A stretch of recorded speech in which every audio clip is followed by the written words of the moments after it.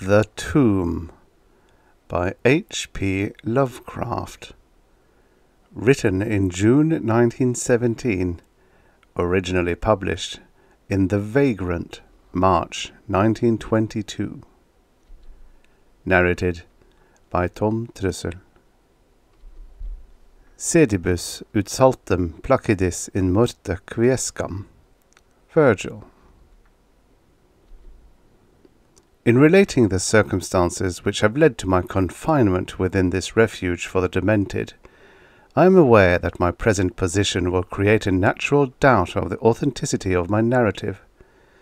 It is an unfortunate fact that the bulk of humanity is too limited in its mental vision to weigh with patience and intelligence those isolated phenomena, seen and felt only by a psychologically sensitive few, which lie outside its common experience. Men of broader intellect know that there is no sharp distinction betwixt the real and the unreal, that all things appear as they do only by virtue of the delicate individual physical and mental media through which we are made conscious of them.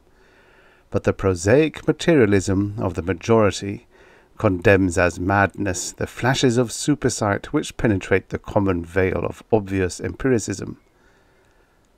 My name is Jervis Dudley, and from earliest childhood I have been a dreamer and a visionary. Wealthy beyond the necessity of a commercial life, and temperamentally unfitted for the formal studies and social recreations of my acquaintances, I have dwelt ever in realms apart from the visible world, spending my youth and adolescence in ancient and little-known books, and in roaming the fields and groves of the region near my ancestral home. I do not think that what I read in these books, or saw in these fields and groves, was exactly what other boys read and saw there, but of this I must say little, since detailed speech would but confirm those cruel slanders upon my intellect which I sometimes overhear from the whispers of the stealthy attendants around me. It is sufficient for me to relate events without analyzing causes. I have said that I dwelt apart from the visible world, but I have not said that I dwelt alone. This no human creature may do, for lacking the fellowship of the living, he inevitably draws upon the companionship of things that are not, or are no longer, living. Close by my home there lies a singular wooded hollow, in whose twilight deeps I spent most of my time, reading, thinking, and dreaming. Down its moss-covered slopes my first steps of infancy were taken, and around its grotesquely gnarled oak trees my first fancies of boyhood were woven. Well did I come to know the presiding dryads of those trees, and often have I watched their wild dances in the struggling beams of a waning moon. But of these things I must not now speak. I will tell only of the lone tomb in the darkest of the hillside thickets, the deserted tomb of the Hydes, an old and exalted family whose last direct descendant had been laid within its black recesses many decades before my birth. The vault to which I refer is of ancient granite, weathered and discoloured by the mists and dampness of generations. Excavated back into the hillside, the structure is visible only at the entrance. The door, a ponderous and forbidding slab of stone, hangs upon rusted iron hinges, and is fastened ajar in a queerly sinister way by means of heavy iron chains and padlocks, according to a gruesome fashion of half a century ago. The abode of the race whose scions are here inurned had once crowned the declivity which holds the tomb, but had long since fallen victim to the flames which sprang up from a disastrous stroke of lightning. Of the midnight storm which destroyed this gloomy mansion, the older inhabitants of the region sometimes speak in hushed and uneasy voices, alluding to what they call divine wrath, in a manner that in later years vaguely increased the always strong fascination which I felt for the forest-darkened sepulchre. One man only had perished in the fire. When the last of the Hydes was buried in this place of shade and stillness, the sad urnful of ashes had come from a distant land to which the family had repaired when the mansion burned down. No one remains to lay flowers before the granite portal, and few care to brave the depressing shadows which seem to linger strangely about the water-worn stones. I shall never forget the afternoon when first I stumbled upon the half-hidden house of death. It was in midsummer, when the alchemy of nature transmutes the sylvan landscape to one vivid and almost homogeneous mass of green, when the senses are well nigh intoxicated with the surging seas of moist verdure and the subtly indefinable odours of the soil and the vegetation. In such surroundings the mind loses its perspective. Time and space becomes trivial and unreal, and echoes of a forgotten prehistoric past beat insistently upon the enthralled consciousness. All day I had been wandering through the mystic groves of the hollow, thinking thoughts I need not discuss, and conversing with things I need not name. In years, a child of 10, I had seen and heard many wonders unknown to the throng, and was oddly aged in certain respects, when, upon forcing my way between two savage clumps of briars, I suddenly encountered the entrance of the vault. I had no knowledge of what I had discovered. The dark blocks of granite, the door so curiously ajar, and the funereal carvings above the arch, aroused in me no associations to mournful or terrible character. Of graves and tombs I knew and imagined much, but had on account of my peculiar temperament been kept from all personal contact with churchyards and cemeteries. The strange stone house on the woodland slope was to me only a source of interest and speculation, and its cold, damp interior, into which I vainly peered through the aperture so tantalizingly left, contained for me no hint of death or decay. But in that instant of curiosity was born the madly unreasoning desire which had brought me to this hell of confinement. Spurred on by a voice which must have come from the hideous soul of the forest, I resolved to enter the beckoning gloom in spite of the ponderous chains which barred my passage. In the waning light of day, I alternately rattled the rusty impediments with a view to throwing wide the stone door, and essayed to squeeze my slight form through the space already provided, but neither plan met with success. At first curious, I was now frantic, and when in the thickening twilight I returned to my home, I had sworn to the 100 gods of the grove that at any cost I would some day force an entrance to the black chilly depths that seemed calling out to me. The physician with the iron-grey beard who comes each day to my room once told a visitor that the decision marked the beginning of a pitiful monomania. But I will leave final judgment to my readers when they shall have learnt all. The months following my discovery were spent in futile attempts to force the complicated padlock or the slightly open vault, and in carefully guarded inquiries regarding the nature and history of the structure. With the traditionally receptive ears of the small boy, I learned much, though an habitual secretiveness caused me to tell no one of my information or my resolve.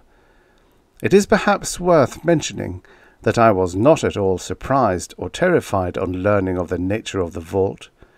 My rather original ideas regarding life and death had caused me to associate the cold clay with the breathing body in a vague fashion, and I felt that the great and sinister family of the burned-down mansion was in some way represented within the stone space I sought to explore. Mumbled tales of the weird rites and godless revels of bygone years in the ancient hall gave to me a new and potent interest in the tomb, before whose door I would sit for hours at a time each day. Once I thrust a candle within the nearly closed entrance, but could see nothing save a flight of damp stone steps leading downward. The odour of the place repelled yet bewitched me. I felt I had known it before, in a past remote beyond all recollection, beyond even my tenancy of the body I now possess. The year after I first beheld the tomb, I stumbled upon a worm-eaten translation of Plutarch's Lives in the book-filled attic of my home. Reading the Life of Theseus, I was much impressed by that passage telling of the great stone beneath which the boyish hero was to find his tokens of destiny whenever he should become old enough to lift its enormous weight. This legend had the effect of dispelling my keenest impatience to enter the vault, for it made me feel that the time was not yet ripe. Later, I told myself I should grow to strength and ingenuity which might enable me to unfasten the heavily chained door with ease, but until then I would do better by conforming to what seemed the will of fate. Accordingly, my watches by the dank portal became less persistent, and much of my time was spent in other, though equally strange pursuits. I would sometimes rise very quietly in the night, stealing out to walk in those churchyards and places of burial from which I had been kept by my parents.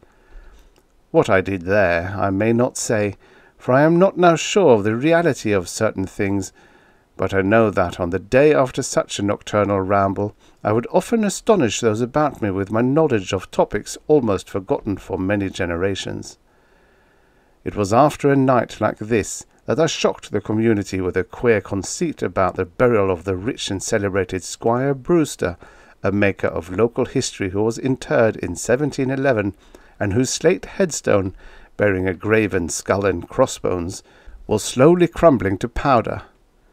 In a moment of childish imagination, I vowed not only that the undertaker, Goodman Simpson, had stolen the silver-buckled shoes, silken hose, and satin small clothes of the deceased before burial, but that the squire himself, not fully inanimate, had turned twice in his mound-covered coffin on the day after interment. But the idea of entering the tomb never left my thoughts. Being indeed stimulated by the unexpected genealogical discovery that my own maternal ancestry possessed at least a slight link with the supposedly extinct family of the Hydes. Last of my paternal race, I was likewise the last of this older and more mysterious line. I began to feel that the tomb was mine, and to look forward with hot eagerness to the time when I might pass within that stone door and down those slimy stone steps in the dark.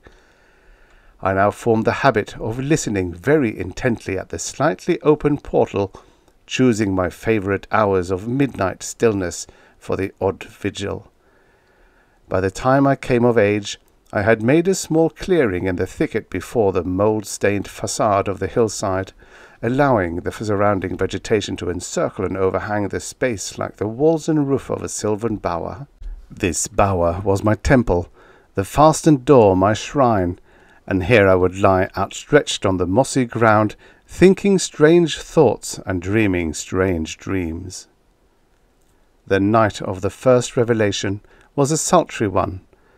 I must have fallen asleep from fatigue, for it was with a distinct sense of awakening that I heard the voices. Of those tones and accents I hesitate to speak. Of their quality I will not speak.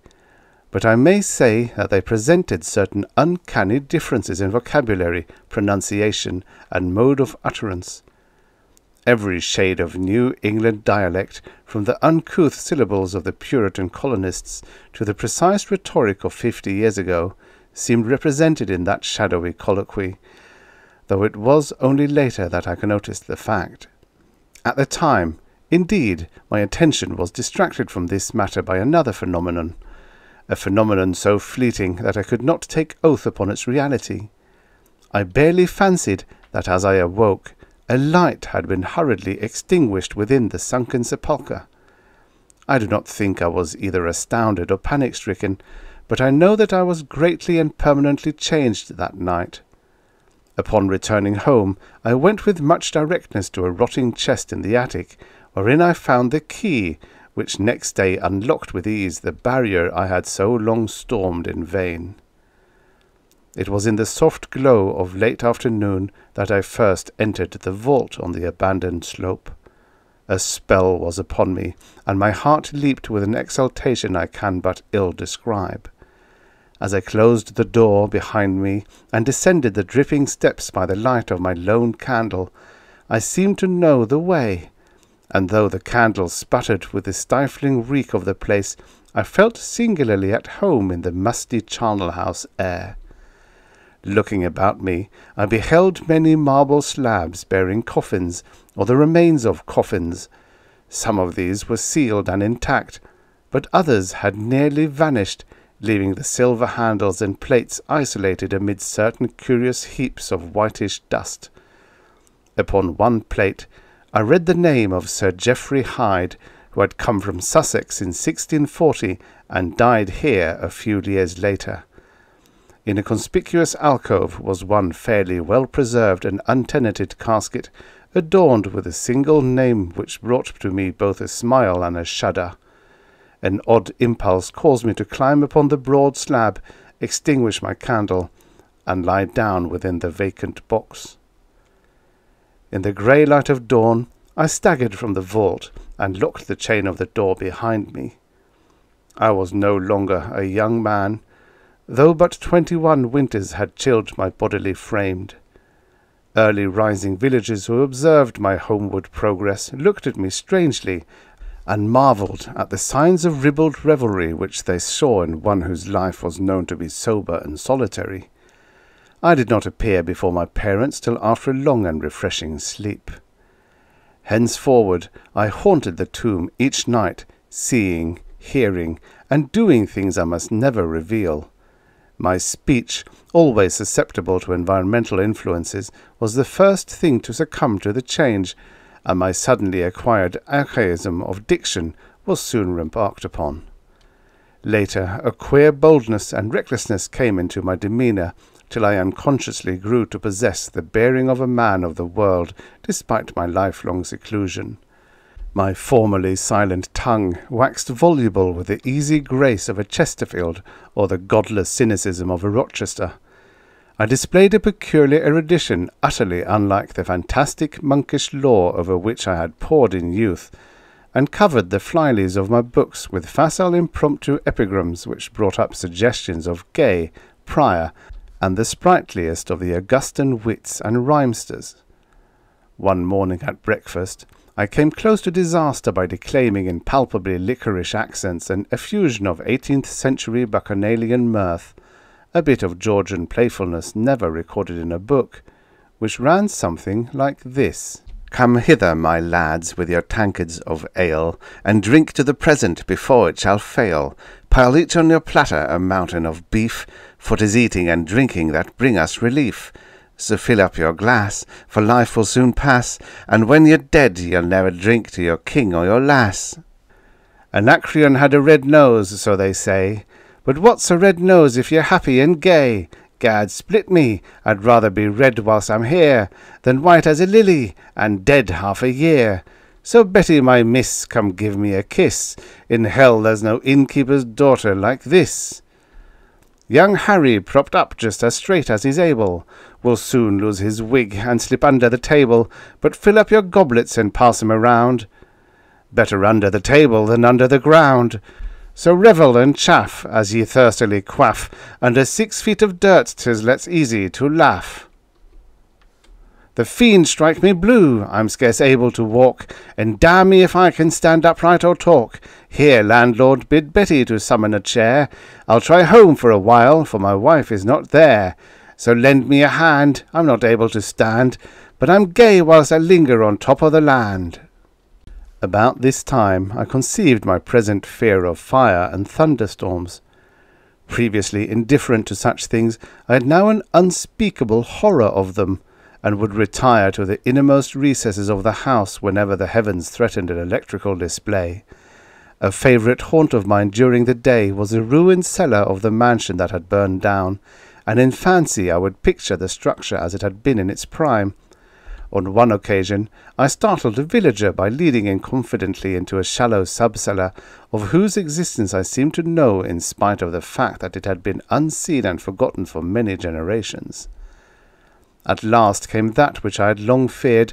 My parents, alarmed at the altered manner and appearance of their only son, commenced to exert over my movements a kindly espionage which threatened to result in disaster.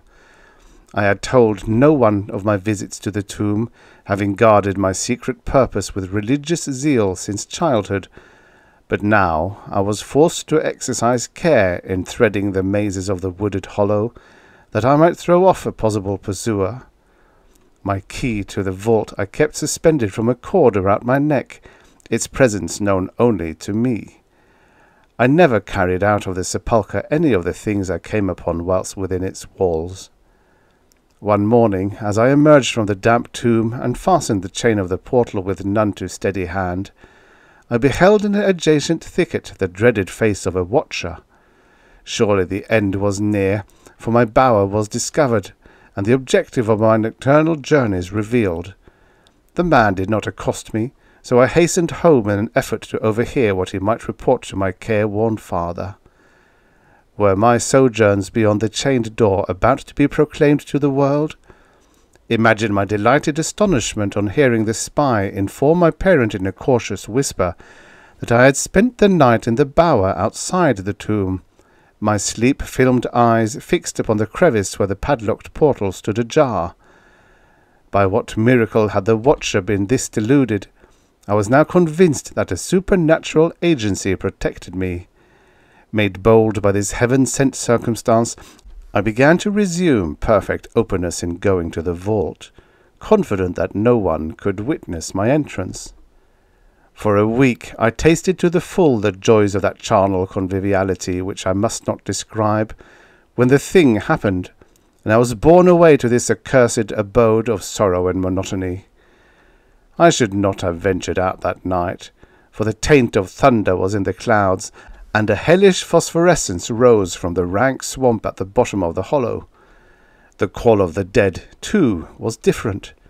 Instead of the hillside tomb, it was the charred cellar on the crest of the slope whose presiding demon beckoned to me with unseen fingers. As I emerged from an intervening grove upon the plain before the ruin, I beheld in the misty moonlight a thing I had always vaguely expected.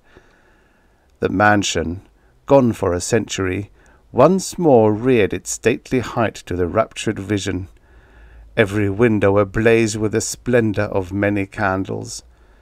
Up the long drive rolled the coaches of the Boston gentry, while on foot came a numerous assemblage of powdered exquisites from the neighbouring mansions.